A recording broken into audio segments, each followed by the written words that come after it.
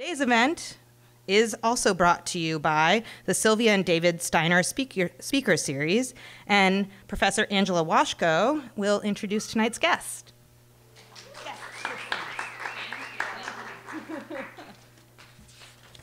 Notes. Thank you so much to the studio for partnering with us in bringing the amazing Kim Yi and young Joon Kwak into Carnegie Mellon. I could not be more excited to be introducing them tonight. If you don't know me, I'm Angela Washko. I'm an associate professor in the School of Art. I teach classes in performance, experimental storytelling, video art, and art and activism, among other things. I also co-organize a performance project called Failsafe here in town with Scott Andrew and Jesse Stiles. If you're not familiar, Failsafe exists to create platforms for new performance works across disciplines and to foster support for experimental, in-progress, complicated, messy, and hard to explain performance work. So I'm going to give a little bit of a plug to that in a moment, but I was first introduced to our visiting artists through Mutant Salon in Los Angeles, which young Joon over here describes as a beauty salon and roving platform for collaborative performance and community building that strives to foster connections between queer, trans, people of color, women, and mutant communities to celebrate an ethos of transformation and critical togetherness in the act of self-care. I saw a Mutant Salon presented right around the time that we started Failsafe, and I was deeply inspired and wanted to bring artists working in this way to Pittsburgh and connect them with local performance artists here. So we did that. We reached out, we got an NEA grant to support it, collaborated with a bunch of institutions here in town, and so here we are. Thanks for being a part of it. Quick plug for Failsafe. If you haven't already been spammed to death by all of our emails, it's happening this Friday and Saturday evening at the Kelly Strayhorn Theater in town. If you don't already have your tickets, please go to the KST website. This new edition, we will be able to bring Joon Kwak, Kim Yi, and also Marvin Astorga. Where are you, Marvin? Where's Marvin? Oh, Marvin! Woo, Marvin! From Los Angeles to perform in the program in dialogue with a lineup of brilliant local performance artists, dancers, cam performers, musicians, media designers, and more, making work about the body, self-actualization, power dynamics, and identity. Okay, on to the formal intro so that I can stop talking and you can hear from them. Young Joon Kwak is a Los Angeles-based multi-disciplinary artist who primarily uses sculpture, performance, video, and community-based collaborations to reimagine new and continually evolving bodies, selves, and futures. Kwak received an MFA from the University of Southern California in 2014, an MA in Humanities from the University of Chicago, and a BFA from the School of the Art Institute of Chicago. They're the founder of Mutant Salon and lead performer in the electronic dance noise band Xina Xurner, who you can see on Saturday. Woo! And yes, thank you for joining me in the woos. Kim Yi is a Los Angeles-based interdisciplinary artist whose work incorporates performance, video, sculpture, installation, and text. She received her MFA from UCLA and her BA from Pomona College. Influenced by language and the aesthetics of BDSM, drag, and other avenues for self-actualization, her work explores the inversion of power dynamics through creating situations of exchange and intimacy. She's performed and exhibited nationally and internationally at the Hammer Museum, Getty Center, Banff Center, and many other very significant venues. Please join me in welcoming our amazing guests, Kim Yi and young Joon Kwak. Woo!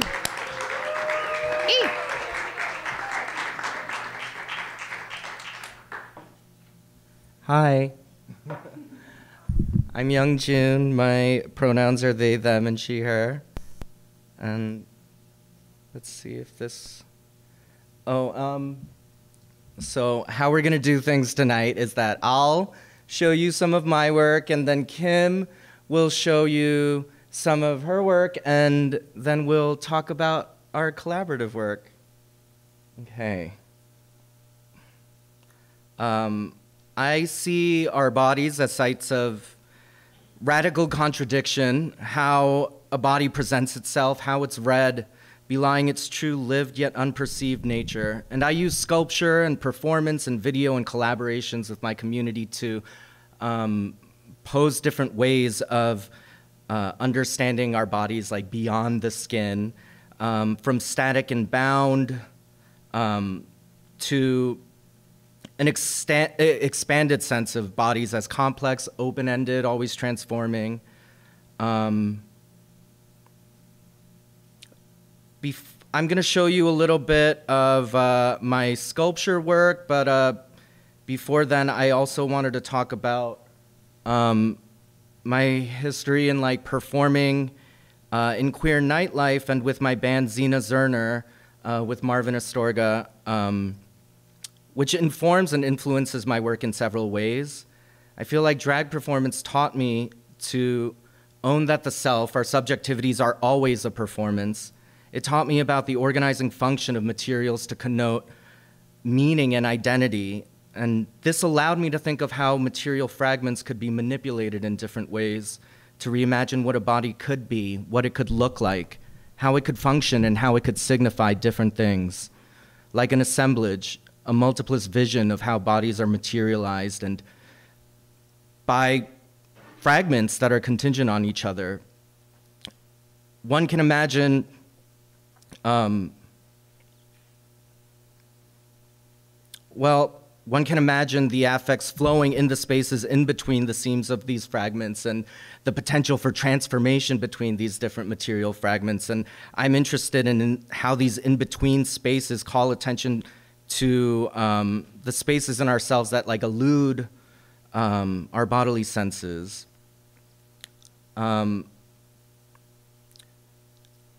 As Xina Xurner, I use a vocal transformer to continually change my voice, shifting my pitch from little girl to like deep voiced man to monster and cyborg, devolving into layers of unintelligible noise.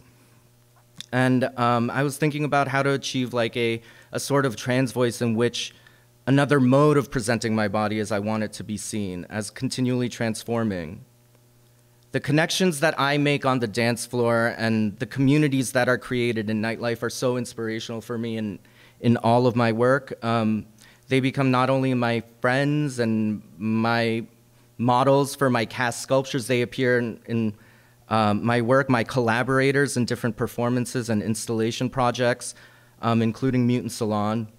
But dancing and interacting with audience members is like a crucial part of our performances from which I learn so much. I try to create an intimate and vulnerable confrontation between my body and the bodies of audience members, where we're able to connect across boundaries of difference through dance, moving, jumping, screaming, where we're able to glimpse not only like the otherness in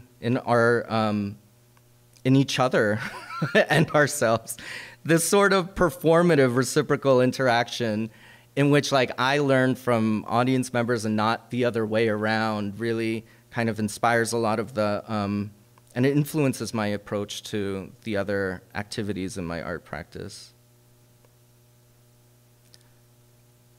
This is a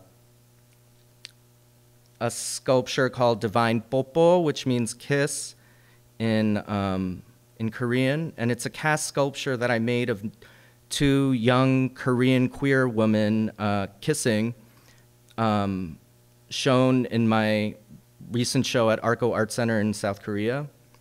And this is exemplary of a casting process that I call reverse casting to create these like skins. Rather than creating a replica of the statue, of a statue or of these models, by using the mold as a negative vessel to create the positive art object. This like reverse casting method that I use like presents the negative form rather than the positive traditional cast. Unlike traditional sculptures of large mass and volume, these are light and delicate. They show the impression of a bygone thing, like trace fossils. And I want to suggest like trace fossils, like I want to suggest an infinite number of possible truths and unknown potential of these bodies through their absence. And it also, just to show you the concave surfaces, it has an odd sense of dimensionality as you continue to move around it. I don't want it to be static and unchanging, but I want it to be active and transforming. The other side of the sculpture extends this sort of sense of potentiality through holographic rhinestones that draw you near to it, like shimmering water, but it's elusive because its form and color shift with each slight movement. It has an open-ended relationship to form and color and light, and depending on the positionality of the viewer. And I want to draw our gaze toward the edges of our perception, to suggest the limitations and all that exists outside of our perception of bodies. I also use the cast to create this print so that their bodies deviate further from their original form. I think about how an ephemeral trace, a shadow, a landmark reveals the fleetingness, vulnerability, and fragility of our bodies. I want to convey a sense of being a ghost or never having fully arrived. We may discover something about ourselves and our bodies by seeing them as not yet fully formed. I think of these as sort of an abstract topography of bodily potential, bodies that are still transforming, that are still being invented, that have yet to fully emerge but are imminent. This is an installation view of like the front of the start of my exhibition, All About Love at Arco Art Center in Korea. So at the front of the exhibition was this suite of works from a few years back from another exhibition of mine titled Her Me or Her My, inspired by both Herma statues and the deity Hermaphroditus, which was greeting viewers. So in the front of the exhibition, I had this like Herma statue of mine. And for those of you who don't know, like Herma statues are square columns bearing only the gods, the heads of gods and genitals as figurative markers of masculine power and authority that were placed in front of the properties of people in positions of power to mark one's territory, to claim space. And I wanted to subvert the original function of Herma statues, claim the space as one of healing and protection for non-normative genders and bodies.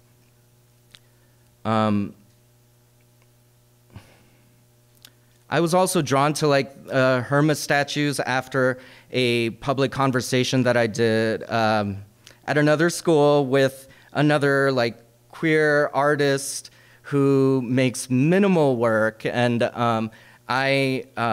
that denies any like signifiers of queerness in their visual work, and I became self-conscious of how I was being positioned as like the messy queer maximalist, and you know, that makes ugly queer pussy dicks. And for me, it was a question of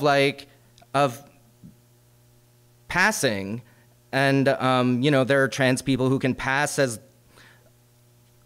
a gender or their actual gender, and those that cannot, often based on race, class, and access to resources. And this made me think of how minimalists had announced that the content is the form from a so-called objective viewpoint.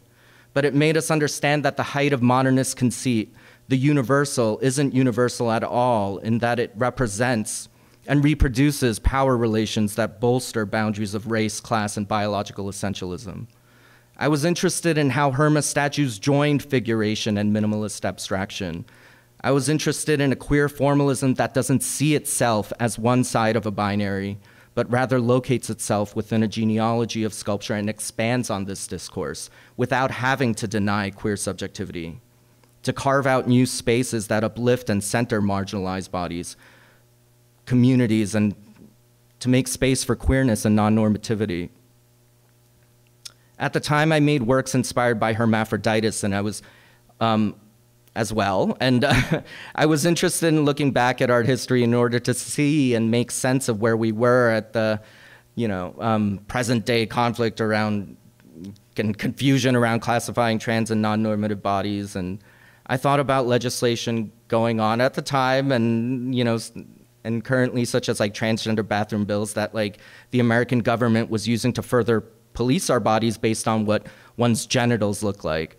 And then I thought back to this early memory of encountering the statue of Hermaphroditus at the Louvre when I was just a young kid visiting France for the first time. And I just remember so clearly seeing the statue from a distance and being struck by its, like, you know, from this angle with its gentle curvature, and then rounding the corner and discovering, the breasts and a penis. And in Greek myth, like, hermaphroditus was meant to synthesize the ideals of the masculine and the feminine, and you think about all the infinite ways by which the masculine and the feminine, the subtle nuances of how that could be represented, but most often it was reduced to like a female form with a penis, with like breasts and a penis. And I created a fiberglass cast of my friend Alice in the same pose, but reoriented so that the expectation to reveal one's identity is replaced with a position of active defiance.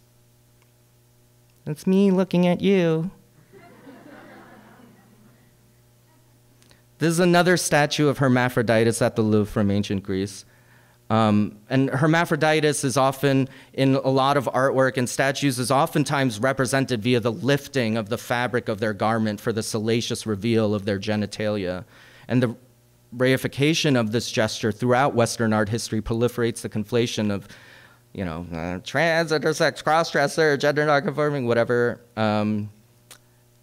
representations in the present day. And looking back at this statue, I was thinking about its aged materiality. I know that they were originally painted, but the colors having faded over time, so that the carved fabric and the skin and the genitalia are all of the same stone body. And this served as the inspiration for the fabric and body works in my Hermaphroditus' Reveal series. And so here there are no stolen glances, no simple categorizations. The fabric reveals negative space, and the relationship between the space, fabric, and bodies is of indeterminate materiality, inconclusive discovery. I want to refuse spectacular revelation and invite complex engagement. Here, hands redirect and obscure as much as they reveal, placing the power of exposure into their own hands. Multiple layers of fabric and of concealing and revealing, and I want this piece to gesture toward the many subtle nuances of a body that contains hidden multitudes.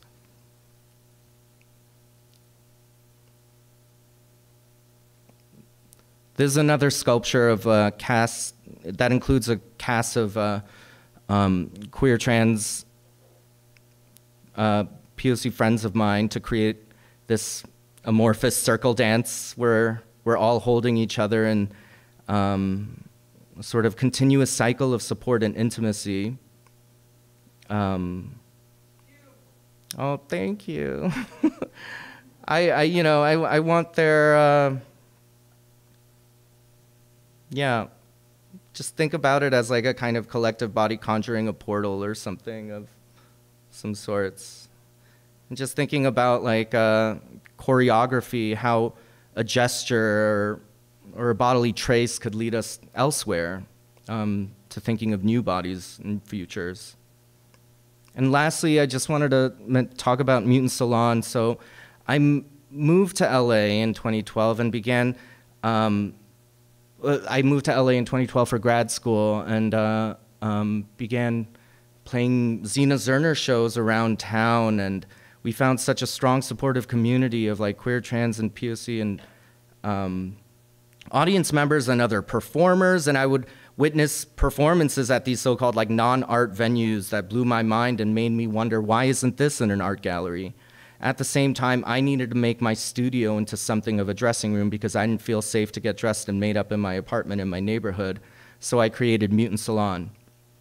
I had the privilege of having the space and platform that comes with institutional backing, and I wanted to extend this safe space with my community, to collaborate with them. And in the past, Mutant Salons have invited the general public to like these extravaganzas in which we'd collaborate on creating immersive installations that incorporate artwork in different mediums, including sculpture, video, and performances, live music with bands and DJs, and poetry readings, like community library, and different forms of like audience participation, like kind of the space being like a mix of beauty salon, nightclub, gallery, and activity space. And where we'd offer audience members like free makeovers, including like haircuts and nails, makeup, bodywork, psychic readings. It's since become more of like a roving, free-form platform for collaborative installations and performances. Yeah, and in Mutant Salon, we use a multiplicity of mediums, frames, spaces, and physical and ideological elements to stage an encounter with a sort of anti-normative, disruptive, wanting to imagine a different world kind of queerness. We're united by our desire to imagine different bodies and worlds and futures that counteract the violent and harmful and dehumanizing effects of the objectification, surveillance, and policing of our bodies.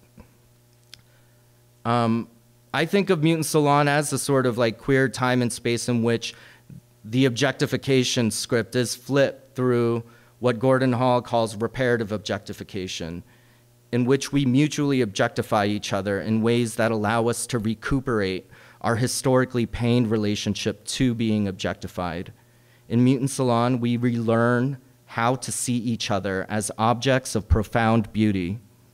We could show our bodies without shame and feel valued and respected for who we are. Though our bodies may be covered in trash and look monstrous, they're still beautiful because we make each other beautiful. Thank you.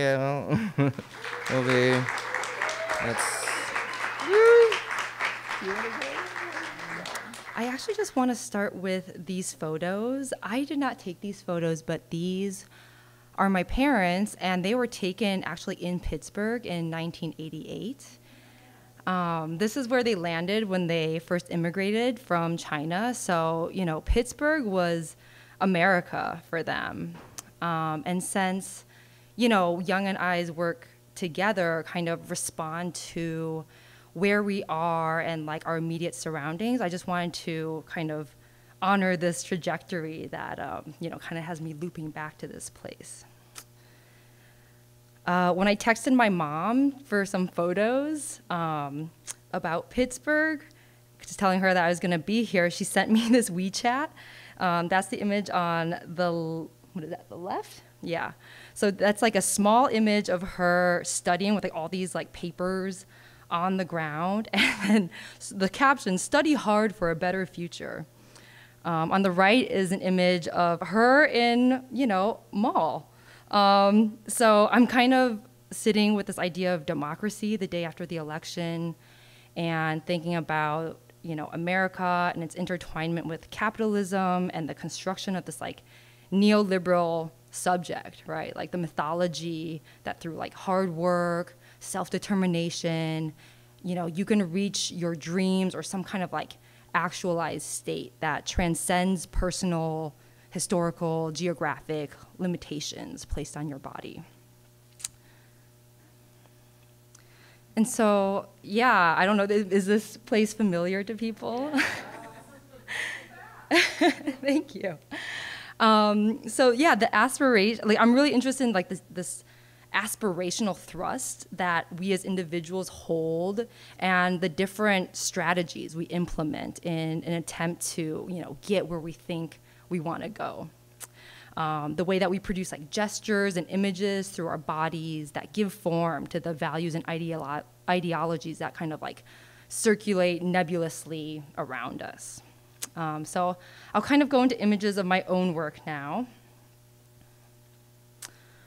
So one of the things I feel like I keep coming back to is this, the expression of power as a force that produces relationships between bodies and how it orients us towards and away from one another within different communities.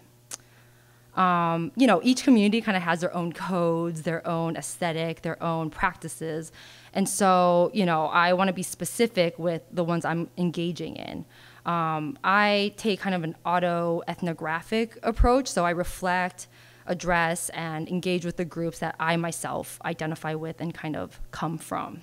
So a lot of times this means I'm talking to artists, and holding up our practices and our anxieties especially to that of other communities, trying to propose like parallels and opportunities for like exchange and to learn from one another. So these images are from a performance called Art Scene, which I made in collaboration with Christine Wang, who is another LA-based artist, or now she's in San Francisco. But in this performance, which we made in LA, Christine on the left role plays as a gallery owner, while I take on the role of the young artist, like literally groveling for an opportunity to show at her gallery, please. The strategies I engage with are in conversation with frameworks that come out of the BDSM community, wherein participants play with interpersonal power dynamics as a material, as something to mold, and that creates structure, right, around like the interaction. So I'm always unsure of like how familiar people are with, what I mean when I say BDSM. So I'll just say a few words about it as it pertains to this piece and kind of like my practice. So BDSM incorporates a whole bunch of different activities. Some are erotic, others are totally mundane. Think chores, cleaning, things like that, boot blacking, that involve consensual power exchange. So if there are, let's say, two people taking part in a BDSM scene, one would typically take on the role of the dominant or the top, and then the other would take on the role of the submissive or the bottom. And through this process of explicit negotiation that happens before the beginning of the scene, the parties involved would lay out the boundaries and limits of their interaction. With the submissive party always having the ability to withdraw consent at any time using, a safe word or a code of some sort, and that would signal kind of like a timeout. So to give you an idea of how that might sound, this is from the beginning of Christine and my performance, and it's going to be mostly audio as it just fades into like a few seconds of the performance. So it's about 1 minute long. Hi, is this Mistress Lucy? Mistress Lucy Khan? Yes, this is she. With whom am I speaking? My name is Christine, and I saw your ad on the internet, and I wanted to inquire about booking a session with you. Okay, fabulous. Why don't you tell me a bit about yourself, your BDSM interests, and what you're hoping to experience with me? Well, I'm an artist, so I'm really into humiliation and submission. I guess I'm contacting you because I would want to see what it would be like if you were my gallerist. I also like to beg and suck cock. Okay, well, I love role-play scenarios, so it sounds like we could have a nice time together. As long as you have an MFA from Yale or Columbia, I think we can set something up. Is UCLA okay? I work with Andrea Frazier.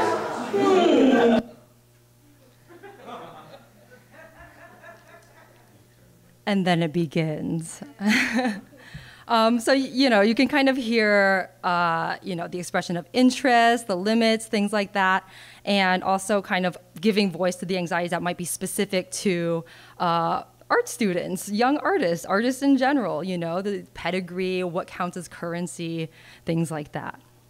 I think this like explicit identification and negotiation of one's like agency within a scene like this really subverts normalized hierarchies that depend on its like implicitness, taken for grantedness, and like unspokenness. So I see, this act as like an act of resistance against hierarchical power structures as it exists, even as it like enacts and embodies those structures. So as the performance unfolds, the artist, you can see, agrees to do menial labor like patching and painting walls with the hope of winning the gallery owner's attention. The artist accepts corporal punishment for messing up, doing a not thorough enough job, and eventually submits to being penetrated by the gallerist while eating ramen from a dog bowl. I mean, it looks pretty rough. But at the end, you see the artist and the gallerist kind of hug. The gallerist asking the artist, oh, how was that for you? Is everything okay? And the artist's like, oh, that was wonderful. You fulfilled all my fantasies. I'll definitely call you back for another session. So this idea of taking, kind of a subjugated position and turning it into a fantasy and having control over a situation in that way. So I continue to expand on the possibilities that exist between frameworks of BDSM and the practice of art in my Sportswoman show, where I created an installation inspired by a gymnasium. I used materials like latex and canvas, vinyls, zippers, astroturf to replicate elements that are usually hard and structural in a pliant and flaccid manner. And yeah, let me show another image of that. So by putting kind of like, BDSM, sports, art in conversation with one another through these materials, I was trying to propose that softness, flexibility, and actually surrender are under-recognized and underutilized forms of power in our society.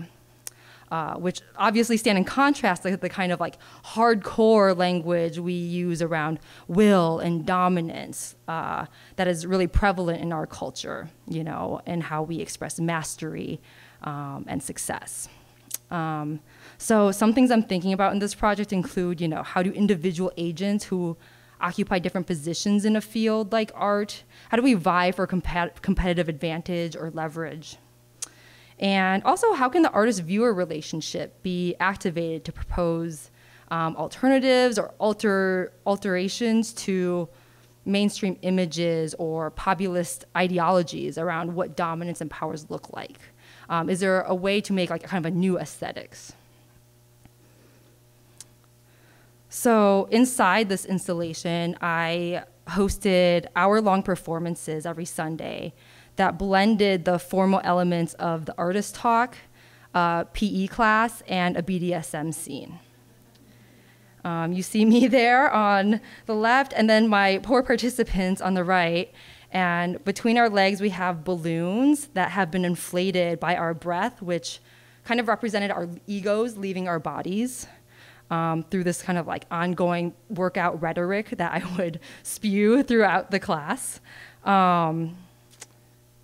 Other activities included requiring the participants to clean the art pieces on their hands and knees, scrubbing away the dirt that they had all collectively put there. Kind of a metaphor for taking responsibility for their own personal garbage or baggage that they brought into this space.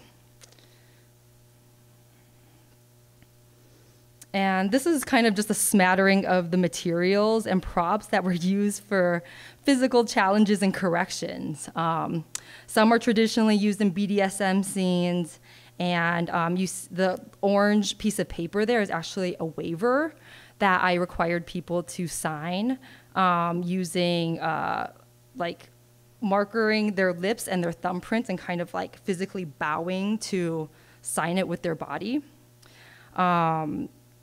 In the waiver, participants were informed that they could use their safe word and could yell, "I am a soft, spineless scrotum," at any point to opt out of activities that were beyond their hard limits. I think only one person ever shouted that. So yeah, I think what might be, what kind of was like the thesis of the performance was proposing that only by facing and accepting our own mental and emotional garbage can one truly harness the nuclear power of one's own internal landfill and trauma, using it as power to achieve one's aspirations. One interesting social dynamic that came out of these series of performances was that the people who participated in it repeatedly expressed to me this like strong sense of camaraderie between themselves and the other participants, and like this feeling of bonding through this like self-selected, vulnerable making situation. And okay, and this is gonna be like the last piece that I talk about before we talk about our joint work. So I guess I'm thinking in this one, I'm thinking about the power of surrender and its role in transcendence. This piece is called Shared Value, and it begins with an open letter that was distributed through an artist-run gallery and also through my own personal mailing list. I was gonna read it, but it looks really small. Can you all read it? Okay. Should I read it? Okay. I'll say, "Dear artist, money is slippery. It can be everything without being anything. It seeps into your life and dissipates into a smattering of goods, vanishing without any record of where it came from or went. It is decidedly non-specific. Your work is specific, valuable in a way that is unique and inseparable from its material state. Every mark and index of a choice you once made, a motion you executed with your body. You trade your work for money, but would you trade it for something as specific as your work? Perhaps an experience created and curated just for you, one that lives inside you going forward? Ask yourself, what kind of experience would you want to have in order to part with your work? It could be as explicit and as expansive as the art you create, studied but spontaneous, complex but generous, mysterious and hiding in plain sight. This experience, like your work, could give you freedom within a structure, lovingly coercing those who slide down its rabbit hole into a space of playful disorientation and discovery. From the vanilla to the extreme, I propose a trade that is somewhat unorthodox. I propose to trade your creativity, your energy, your expression for mine. Exchange a piece of your work for an experience in fantasy fulfillment with a seasoned professional role player. The tone of your scene can be friendly, seductive, aloof, and/or nasty. The choice is up to you. This is simply an invitation to discuss further the possibilities that exist between us as artists seeking different forms of exchange outside capitalist systems. Can we find shared value through uncommon currencies? And then basically it gives an instruction about how to get in contact with me. And then people who reached out, I'd follow up and we'd like negotiate via email about the specifics. So yeah, I've worked as a professional dominatrix for the past 10 years. And through this process, I met a lot of artists and whose work has been funded by erotic labor, not just now, but also throughout history. And so I began to think about like how capital and value circulates within the art community and the things that we depend on in order to create our work. In doing the labor I was doing, I was kind of extracting value from an outside source and then kind of like circulating it within my art community. And I thought that this could be kind of like an experiment, and are we able to circulate that energy ourselves? So the people that ended up responding, what happened with their work was that I displayed it in the gallery. So it ended up being, I don't know, kind of like a curatorial project in some way. The actual exchanges themselves were not documented unless they were like a public happening or event requested by the participant. So for example, one person who wanted to do like a collaborative performance or event was the artist Lob. And this is documentation from the opening of Shared Value, where he requested that I perform a ritual where I cut off his clothes, shaved his head, and restrained him, and administered tickle torture in a kind of like endurance challenge throughout the course of the night. And as the exchanges happened, Their names were etched on the wall of the gallery. And all in all, there were 24 artists who participated. And, you know, many collaborations developed from this project, and some are still continuing to happen. And you might see a familiar name on there under number 14, which actually resulted in the first performance Young and I ever did together as a result of this project. Do you want to come up? Yeah. Let's do it together. You could talk about it. I mean, basically, so, yeah, Kim asked me to participate in this thing, and I was like, well, fantasy nightmare, like, okay, and I traded a work of mine for, I wanted Kim to take me through the rites of becoming a real woman through a public performance at the Hammer Museum. And yeah, that was, and should I show some documentation Sure. from that event?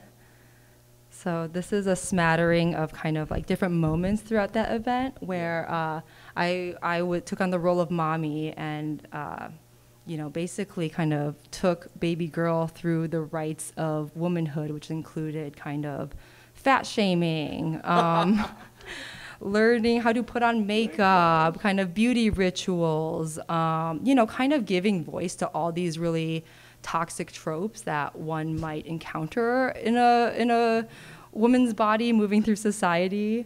And I think it was, someone described it as like a mommy dearest style performance. There's moments where Young was bound or handcuffed to the rail of the hammer.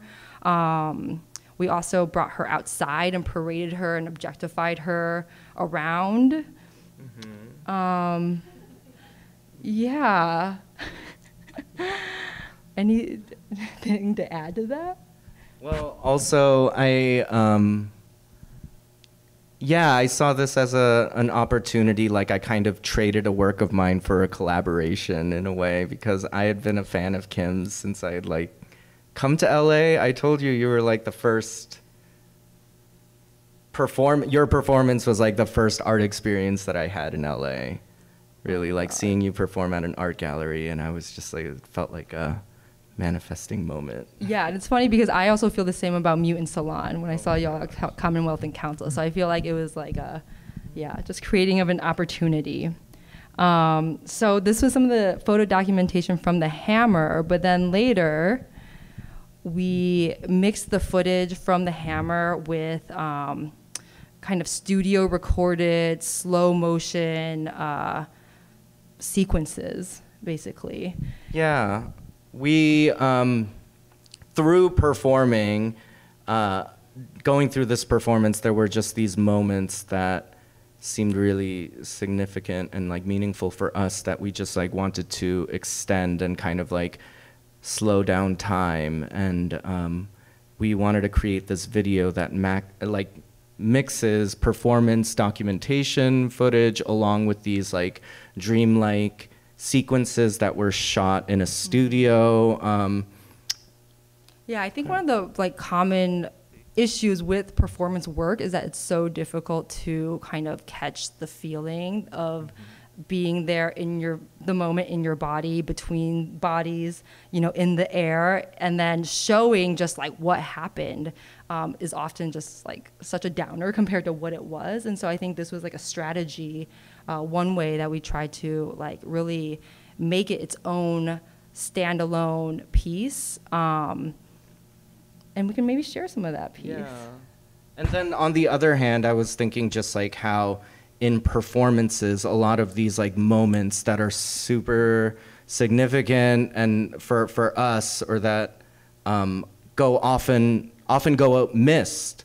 And so that was like another way by which it's like, you know, it just seemed really appropriate to like kind of create this video yeah, like allowing for these like extended moments of contemplation around these like, you know, moments of like, you know, tenderness and intimacy that like are also really like subtle, and we can literally like direct the gaze toward that.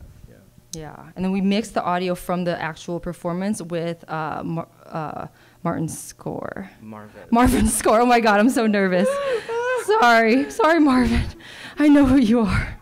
You know I do. Okay. The world is an unfair place.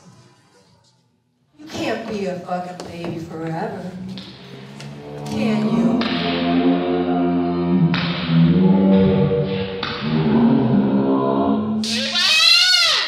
Bad baby! This is how you learn to be a... That's right. Get used to it.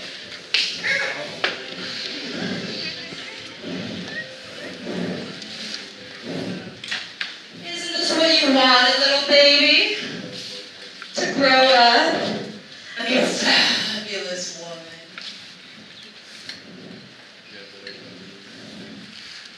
What is it?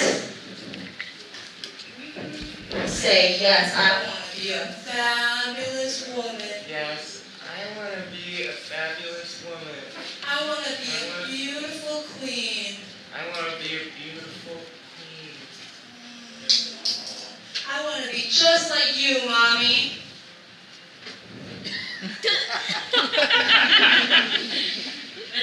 What's the matter? Cat got your tongue? I want to be just like you. Louder. I wanted to be just like you, Mommy. I can't hear you. I want to be just like you, Mommy.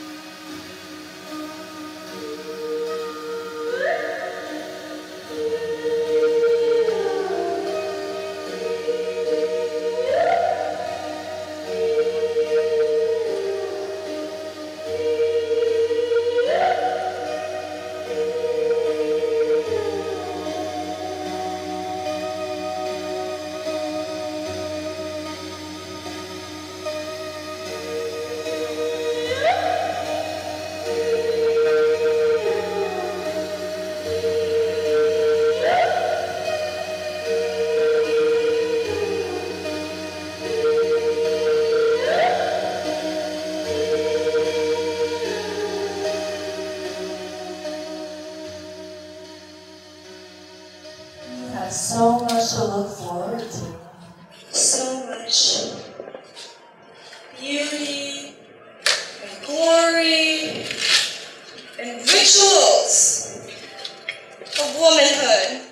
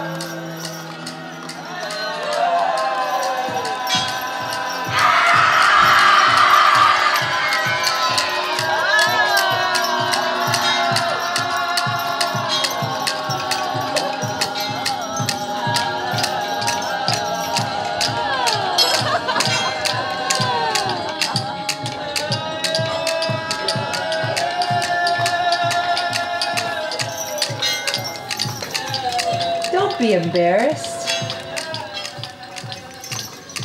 This is completely natural.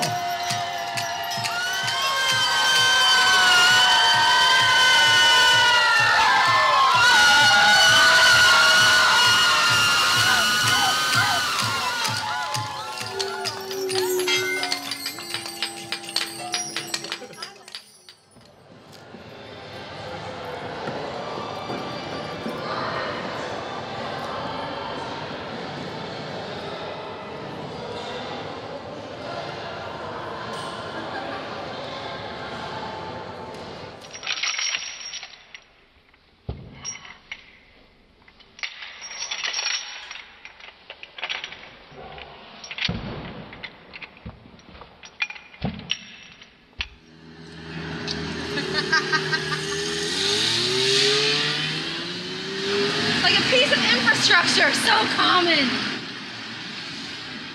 When you go up and down the pole a little.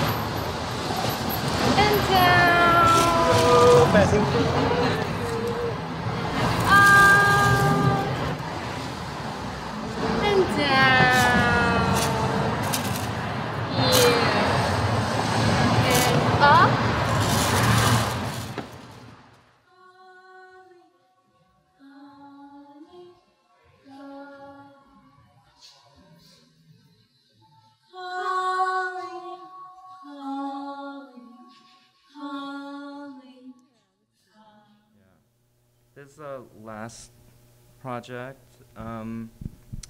Well, it's not the last one that we're showing, but I mean that we've done, but the last one that we're going to share with you today.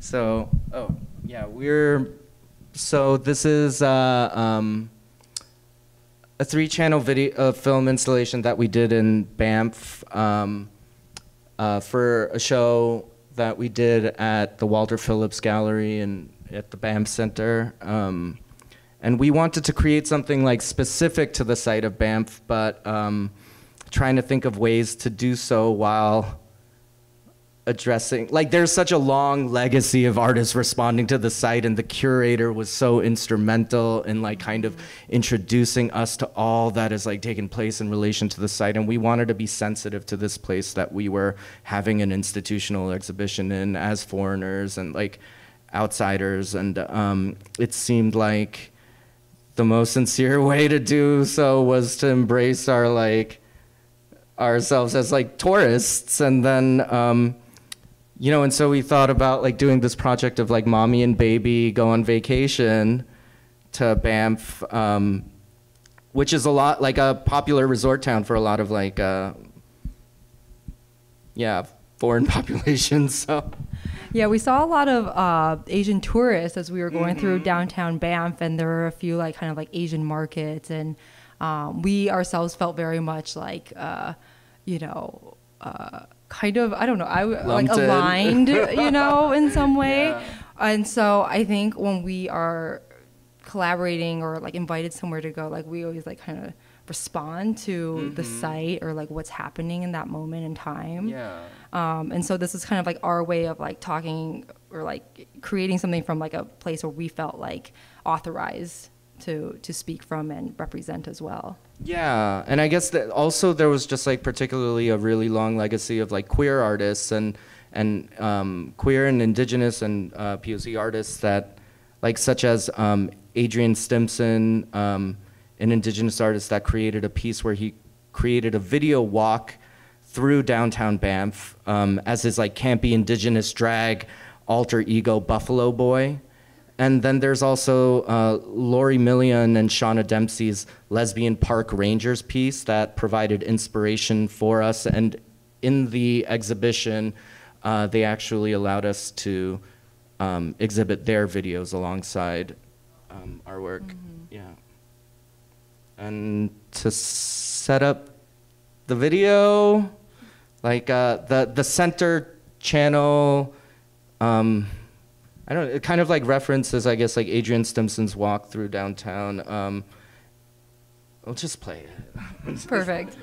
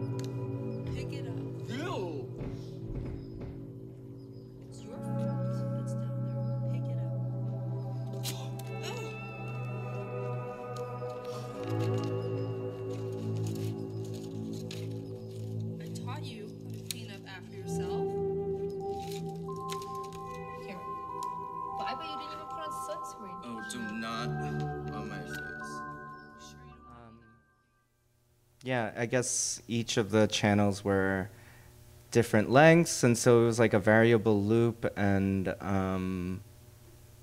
also just wanted to mention that the score was composed by Marvin Astorga as well on that video. I think that's it, right? Yeah, I think so. Thank you. Thank you.